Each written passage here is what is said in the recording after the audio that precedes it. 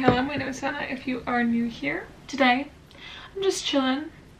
I'm with my Marie weighted plushie and I have a warm tea, so get yourself a nice cup of something warm.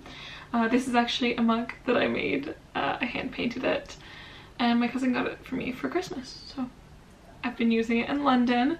And today I want to talk to you a little bit about something I didn't tell anyone on the internet I was doing. So for those who don't know, I go to this very non-traditional university called Minerva, and the way that it works is that we spend each semester in a different country, in a different city around the world. And I'm currently a senior, about to graduate in May. That's a whole other story and a stress, but I'm going to take you right back to the beginning of my final year, my senior year. It was September or August, I guess you could say. I was in my Disney internship era and I was loving it there, and I knew that I had to move in September. Move where, you may ask? Well, I moved to Taipei in Taiwan and I didn't really want to go. The truth is, I was really craving stability and comfort, and the last thing I wanted to do was move to a foreign country where I didn't speak the language, I didn't know anyone, and I didn't know what the currency was like, what the food was like. That wasn't what I wanted at the time. Minerva is so much fun, and I'm so grateful that I chose to attend this university, and I wouldn't change it for the world. That being said, I was exhausted and I felt really guilty for not wanting to travel anymore. So what did I do? I messaged an upperclassman who I knew had felt sort of similarly, and I asked her what she did to approach it, and it really helped me. So I'm thinking with sharing my experience traveling at Minerva, even though I wasn't really wanting to anymore, I could help someone out there who might be feeling the same, or just kind of open your eyes to a possibility when you're pursuing a degree like mine that is very unconventional. I realized that what was most important to me was to complete the Minerva rotations, and that ultimately I wasn't gonna miss out on any of the cities just because I was tired. So I went in with zero expectations. I kind of just let myself go and see what would happen. I didn't put any pressure on myself to experience the culture or to travel around. I really just decided I'm gonna go live my life and I will just happen to be in Taiwan. Something else that came along with that was not really being sure about how to present my life online, and so from end of August to pretty much December or January, I want to say, I really wasn't active on any social media, YouTube, Instagram, and I really kept where I was to myself, my closest family members, and obviously my classmates. There were a lot of people in my life that had no idea where I was, and I was okay with that. I kind of just wanted to disappear and be by myself. But you know what? It actually went pretty well. I am going to do a 3-part series. I think it'll be 3. I did film a few times while I was in Taiwan. Just for myself at the time, I really didn't think I would upload it. And every time that I did film, maybe it was because I had like a burst of inspiration and I thought, oh, okay, I'll go back to YouTube. But I never really felt like getting online again. It was too scary. I felt like the weight of the world was so heavy throughout the last months, and there was so much going on politically as well that the internet made me sad, truly, and social media was not a place that I went to in general. I didn't scroll, I didn't really talk to people, but I do think I'm ready to share. So one of the things that I was super lucky to get was a single room. We actually, all of my class had a single room, and that's because we are such a small class. So because of the pandemic and just people dropping out, our class went from initially, I think we were 150. We were already pretty small to begin with, and then we went down to about 100 students. In Taiwan, not everyone went as well, and we were only 60 or so, which meant that we had a huge residence that they had rented and very few students. So they gave us all single rooms, which was such a luxury and something that makes a huge difference in your experience. Having space to yourself, being able to just kind of have your own little routine, not get in the way of a roommate, have control over your space. It really meant a lot to me, and I put in a lot of effort to decorate it and make it cozy because I knew going into the semester that my room was going to be a really safe space and a space that I would want to spend a lot of time in. So I actually decorated it probably the best out of, no, definitely the best out of any Minerva dorm we've ever had. And I actually do have a dorm makeover video. So that should be one of the parts of this little series.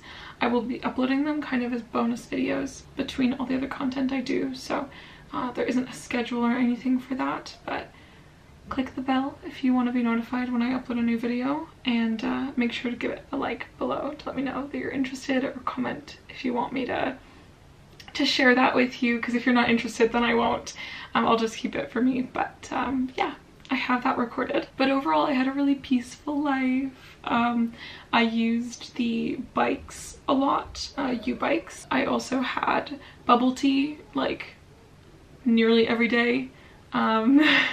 Not always with pearls, but just like iced teas, and I just really soaked that in because it was so cheap to purchase. And I know in Canada and in SF it's like $10 for a bubble tea. So to have boba at the tip of your fingers for like $1, it was beautiful. And then I also took a lot of walks. There was this beautiful green park in front of our residence, and I would walk around there a lot. There were little turtles. It was the cutest thing ever. There were also just like so many beautiful days with blue skies. I think our class was so lucky that the semester we went, it honestly very rarely rained. It's not very normal for Taipei. I was so grateful that it was just such beautiful weather and such beautiful circumstances. And then I think the best part of Taiwan was having access to the National Taiwanese University's campus. So in Taipei, we are actually partnered with the university, and it was so wonderful because NTU has so many beautiful libraries, green spaces. They have a cafeteria that has really inexpensive vegetarian food and a lot of other foods along, you know, throughout the campus. But it was just incredible. We had access to courses if we wanted to take any of the local courses, as long as they were in English, not in Mandarin. But we could do that, and we could also join a team, like a sports team or any sort of club if we wanted to. So there's just a lot to do. It was more like a normal university life, which I really appreciated. I actually also, other part, spoiler, of this little series, I have a sort of day or morning in my life in Taiwan where I go to the university. But I did want to ask if, or like what your thoughts are on a really long vlog, because the footage I imported is over an hour, and I think that the vlog is going to be at least 30 minutes to like 45, 50. It's gonna be long, so I just want to know if that's something you're interested in, or if you want me to cut it down super short. What do you think is like a reasonable time frame for a vlog? I'd love to know. Those are some of the pieces of footage I've gathered. And then just to pop on to the end of this video, I wanted to share one of my first experiences in Taipei, which was Exploration Day. We have it in almost every single city where we are given like challenges and tasks to explore the new environment that we're in. So the student life team tends to organize these little events. They'll make us, I guess, find certain items in the city or go to certain locations and take a photo, that kind of thing. And I do actually have some footage from that experience, so I'll lead you right into that. But thank you so much for watching. Enjoy my short little exploration day montage. And yeah, I'll see you very, very soon. Bye.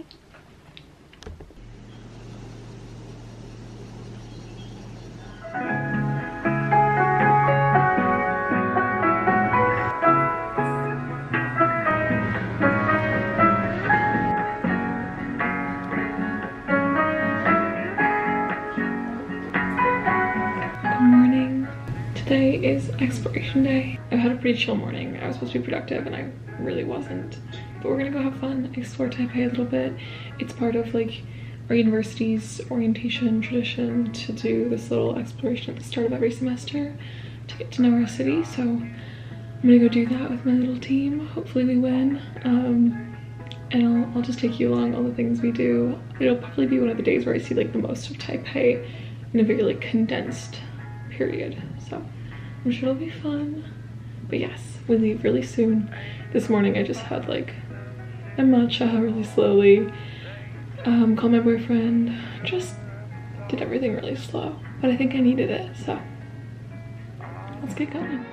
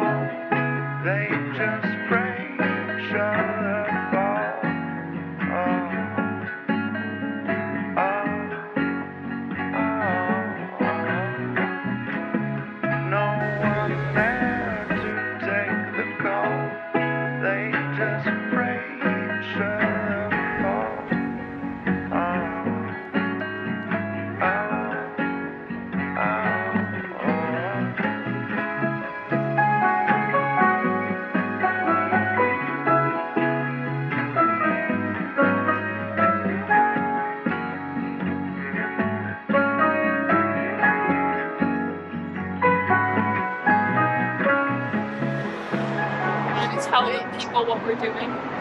I am looking at Georgie's homework. That's not what I meant, but I'm also waiting for bus 302. Which is not showing. Which is here. Oh, here we go.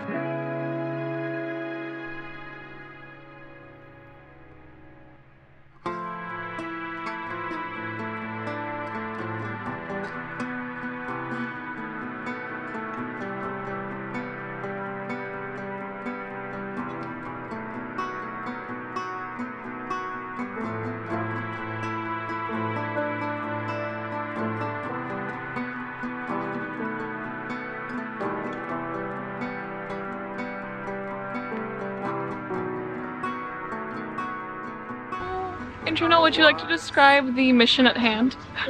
The mission at hand is to find plants or flowers that represent our university journey. Oh, okay. It's a hard one. Oh. Okay, you have to describe now. What the vine is? Well, because I feel like I've branched out a lot. That's a good one. That is a good one.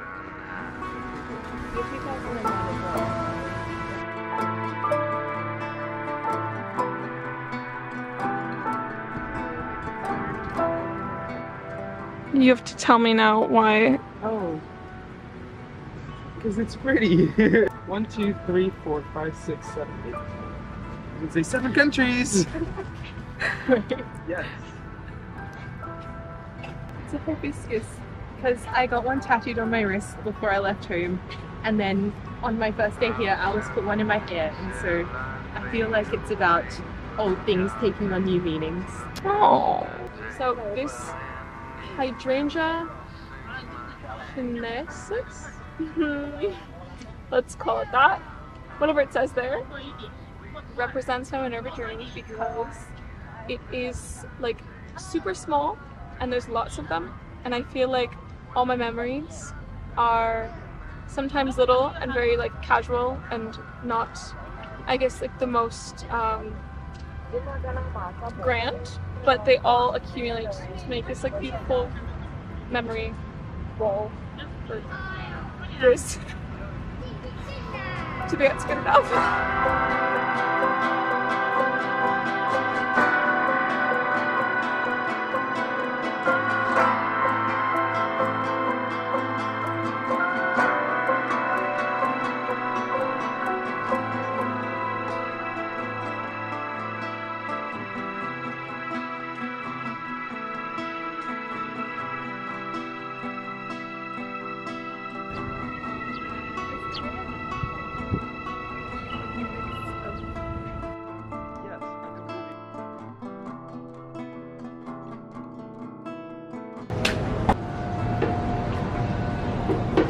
Wow.